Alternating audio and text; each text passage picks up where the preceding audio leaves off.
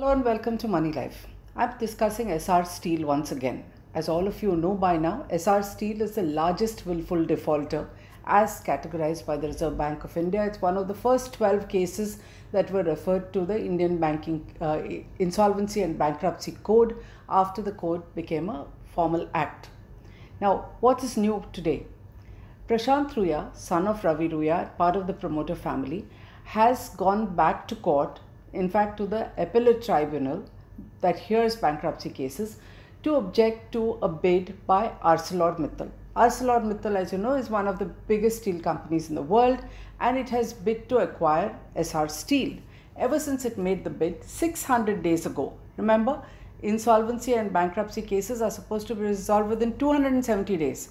But this case has dragged on for over 600 because the promoters find different ways to keep going back to the judiciary, whether it's the NCLT, the appellate tribunal, the Supreme Court. Things keep coming back and it's dragging on and on and on.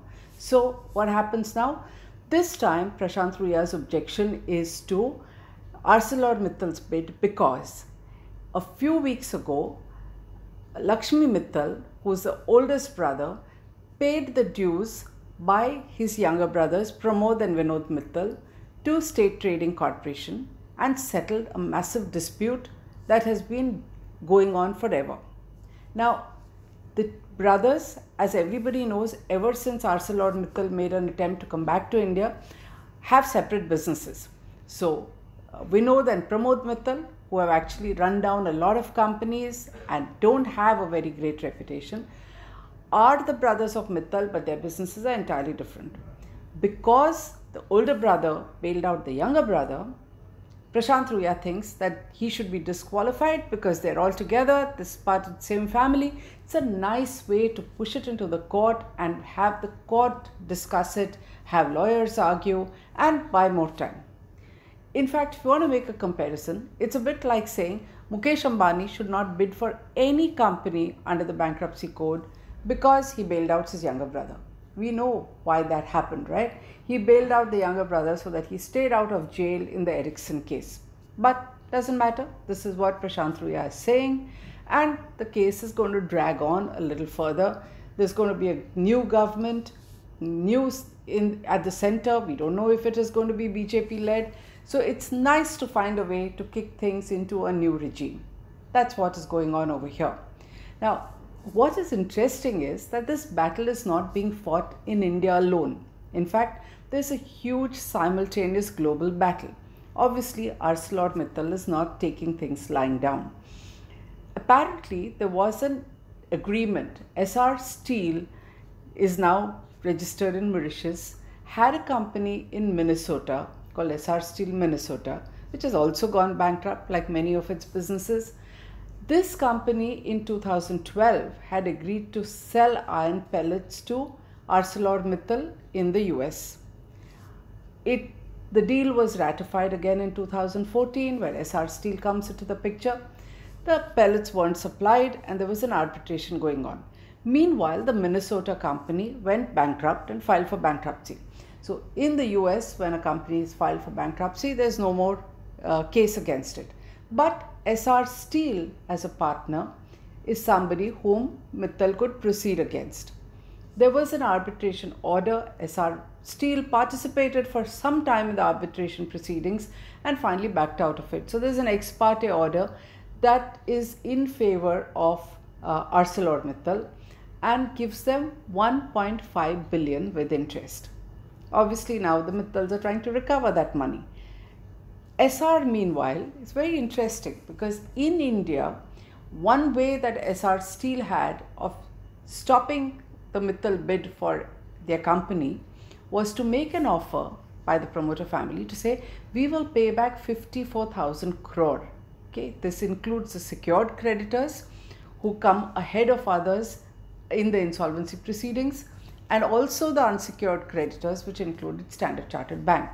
Obviously, it's an offer that people would want to jump at, except nobody wants to ask what is the source of this money. And if they had access to 54,000 crore, why on earth are they a willful defaulter? Why are they making banks spend so much of money? Why are they dragging everyone?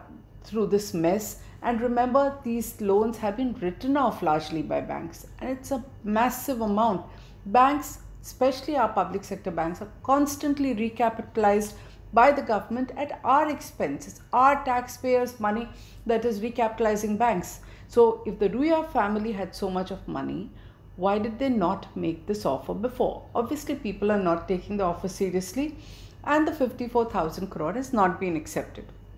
Isn't it interesting that 54,000 crore is significantly more than 1.5 billion that they are supposed to pay under US arbitration, and they haven't paid. So now Mittal has made a claim in the UK courts. Why in the UK? Because, believe it or not, while all the bad debts and their big industries are in India, our large industrialists are with 2 feet or 1.5 foot out in another country. So they have operations all over the world. They have companies registered in Mauritius, in Cayman Island, they're headquartered in London or in Dubai, and naturally there is a case to be made in the London courts. I think ArcelorMittal moved the London courts because he is based out of London and the judicial system works much faster. As you can see, about a week ago, he got a fantastic order which allowed a group of his people to go and conduct a raid of sorts. Yes, that happens in the UK. And look at laptops and electronic material and emails in Essar's office. Now, this is being contested in London, but there is a very hard-hitting order as of 2 weeks ago against Essar for the recovery of 1.5 billion, including taxes. Now, before we come to that, let's pause a little bit and come back to why any of this concerns us. Because, like I keep saying, Indian banks are paying our taxpayers' money, being recapitalized at our cost, and we the people have a stake in what they do or what they don't do. So one of the many things, there are several things that came out because of the London arbitration, because apparently facts get presented over there which don't make it to the Indian mainstream media. I'm going to narrate 3 things that have happened. One of them is bank guarantees. So one of the things that Indian banks have done, apart from lending to Essar Steel, Essar Oil, Essar Power, Essar Shipping and a whole bunch of other companies, is to lend to a company called Essar Investments. Essar Investments has got money against personal guarantees issued by Prashant Ruya, who, as I mentioned, is the son of Shashi Ruya, who is a promoter of Essar along with his brother Ravi Ruya. So there are 2 defendants over here in this case that has been filed before the Debt Recovery Tribunal of Ahmedabad. This is an order that came out recently that Moneylife has had access to. What does the order say?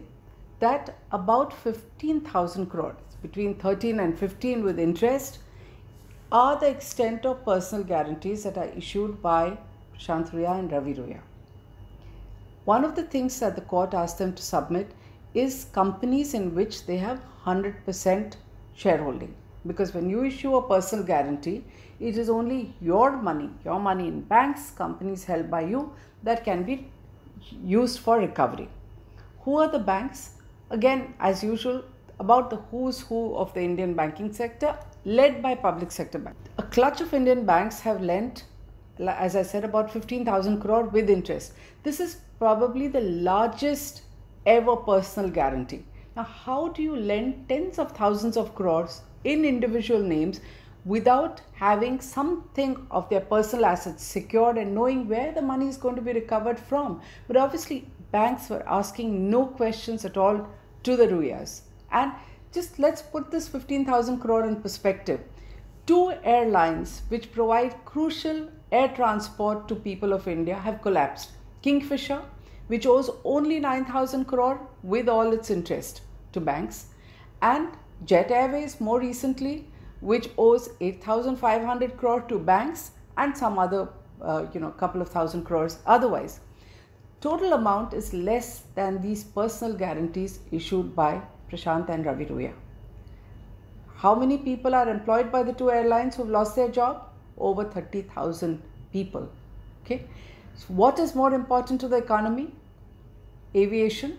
I'm not saying bail out those banks, but how on earth have Indian banks given so much of money against personal guarantees that are not recoverable?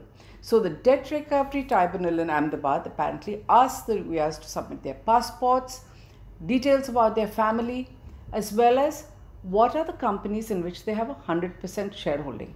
So what emerges from there? A. Prashant Ruya has most of his family living abroad, not his parents who have a Dubai address, his children who are studying in the US. Ravi Ruya also has his son living in Dubai. We know from the papers and especially the gossip columns that they have huge establishments in London. Now, they have just 3 companies between the two that are 100% owned by them, which means that banks can recover the money only from these 3. Are you willing to bet that the banks are not going to recover anything much in spite of having an order in their favor? This is exactly how we are being fooled into thinking that banks are working hard at recovering our money. In fact, what they're doing is continuing to write it off. They call them technical write-offs, spend time and more money in courts in a recovery attempt, and most of it is just going to drag and not come back. Now, as I said, there are 3 issues over here that have come out in this arbitration. I'm going to go to the next one.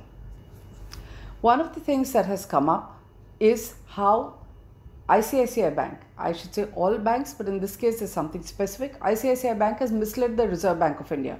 You remember we spoke earlier about Essar's Minnesota company? RBI had apparently raised an alert about banks lending money to this US company. ICICI Bank was among those which was asked questions and very clearly said, we are not evergreening, as if we are not giving fresh loans to another group company to bail out this US company. What it did instead is routed money to a third company, and I'm going to read the name out. This was done by ICICI's former managing director Chanda Kochar and was reported by the Indian Express. So what does she say? ICICI extended a loan of 365 million in foreign currency to Essar Steel Mauritius, specifically for infusion into Essar Minnesota. How interesting, isn't it? So Indian banks have no problem even lying to the regulator. What is the regulator doing? Nothing much, because there's action going on against the former CEO and MD, and let's see how long that drags on. So come back to Mittal's fighting a battle in the US and UK. So they have this 1.5 billion award. They have now moved London. They're trying to recover money. And what happens over here, as I said, is that this is again reiterated that they're supposed to get the money back. And Essar, of course, denies it. There's a UK High Court order which not only ratifies what ArcelorMittal has claimed, but it in fact notes that Essar has dissipated a huge chunk of money. Dissipated is another word, I guess, for siphoning off money. And this matter seems to be nearing a conclusion and probably will happen far before the Indian courts decide the sale of Essar Steel to ArcelorMittal. Before I close today, I need to mention that we wrote to Essar, asked them what they had to say. They've issued a statement, and I'm going to read that out. It says, Essar is aware of a ruling issued by the Court of England on 25th March 2019 in respect to certain orders that were obtained by ArcelorMittal USA on an ex parte basis. I've explained why it was ex parte, because Essar did not participate. Essar, again, as usual, is saying it doesn't agree with many of the factual findings of the ruling, but it recognizes, luckily, that orders remain in place and they will continue to ensure that it adheres to those terms. If that is correct, then it means that they have to pay 1.5 billion first to the Mittals. There is a little more about where the order came from, which I've already explained, about the iron ore pellet agreement. And ESL is a Mauritius company, and Amusa, which is ArcelorMittal USA, has applied to recognize the award in Mauritius as well, and Essar is resisting this application. Cut a long story short, it means that Essar may be the biggest defaulter here. In fact, there's a race even for who is the biggest defaulter, but as yet the biggest defaulter. but it has resources around the world to keep fighting every attempt to make any substantial recoveries. In their defense, they have sold off some businesses, but it's not good enough. Essar Steel may be their flagship company, but I think when so much of money is owed to Indian banks, we need a resolution. Because, as I keep saying in this series, it is our money, your money, and my money, ultimately paid through the exchequer. So it is our battle as well. Thank you.